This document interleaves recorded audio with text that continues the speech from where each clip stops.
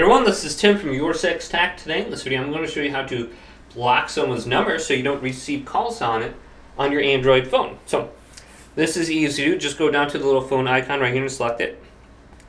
Then let's go over to the settings right here and select it. In the upper right there's three little dots. Go to settings. Then we can go to block numbers. Then we have this option on the top we can turn on. This is unknown.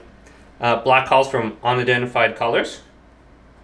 You won't receive those calls or texts. And then we have add number right here. So you can block calls and texts from a specific phone number. Just type it in there and then go to block and you should be able to block them.